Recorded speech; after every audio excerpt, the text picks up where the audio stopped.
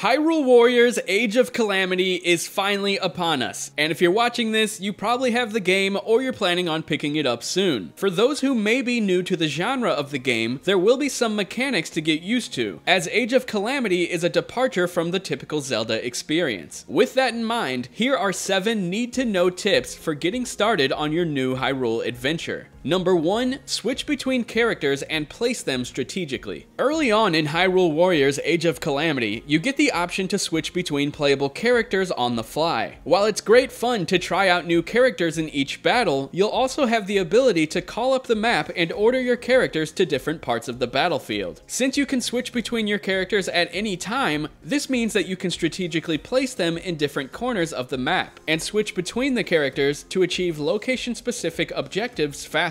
Although for tougher fights, you may want to call the team back together. Number 2. Keep an eye out for Korok seeds. Just like in Breath of the Wild, suspicious objects or locations in Age of Calamity can contain Koroks. It may be more difficult to keep track of the little green creatures while you battle away, but if you take the time to explore and keep a keen eye out, you'll be sure to find some. Collecting Korok seeds will allow you to expand your weapon inventory slots, making it well worth your time to poke around every nook and cranny of the map. Number 3. Smash everything. Some old habits never die, and it holds true in Age of Calamity. Breaking various items strewn across the map, such as crates, can usually yield some useful items and ingredients for crafting. The process is even simpler in Age of Calamity, as any dropped items simply fly straight to you. Be sure to unleash Link's inner menace, as these items will give you a wealth of bonuses like health items to use during combat and the ability to craft food for health and attack buffs.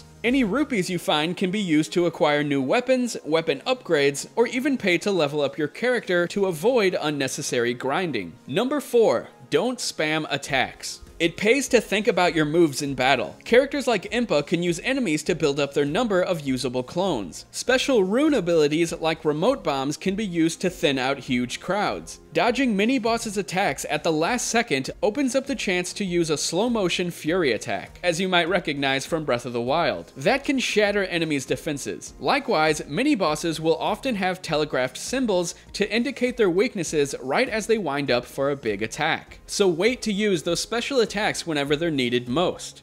Number 5. Mind your surroundings. As mentioned earlier, there are plenty of boxes to break for rupees and ingredients in Age of Calamity. However, there's also a lot more to each area of Hyrule than this. Trees can be taken down to get wood, and chests can be found containing weapons too. Enemy outposts that aren't part of the main objective can be found off the beaten path and tackled to earn extra XP and loot. Paying attention to the environment helps in combat too. For example, using the Sheikah Slate's Cryonis ability on a body of water will immediately freeze any nearby enemies. Along with that, Magnesis can turn metal boxes into weapons, explosive barrels will do massive damage to mini-bosses if you can lure them close enough, and you can even kick off of any wall or vertical surface for a quick getaway with the paraglider. Number 6. Do the side quests. Once you gain access to the Hyrule World map, you'll quickly notice some small yellow icons. Many of these are optional side quests that let you trade your acquired items for a variety of useful benefits. Some of these can give a character an extra heart or an extended combo attack, while others can provide you with new food recipes for stat buffs and even access to shops like a blacksmith. Be sure to pay attention to what is available on the map after each mission so you don't miss out on a host of great upgrades. Icons for the quests that you can complete will glow. If you don't have the materials needed for the side quest yet, use the Sheikah radar, which is unlocked from the early quest called Needed Researchers in Chapter 2. Completing side quests is especially important early on when the recommended level for quests jumps up to around 5 or 6 all the way to 16. Make the most out of what's available to you early in the game and give your group of characters the best gear possible for the fights to come. And lastly, number 7, make the most of those menus. Between missions, you can customize your characters. Changing your weapons and consuming food for boost to your health and attack power are all a vital part of how the mission might play out. For example, a speed boosting meal could be just what you need to escape the blast of a guardian. You should also be mindful of the party that you're bringing into missions. view their combo attacks and unique moves, and even check what materials will be obtainable from the mission ahead. Knowledge is power, and getting to know the unique strengths of each character and what items you could gain later in side quests you've had your eye on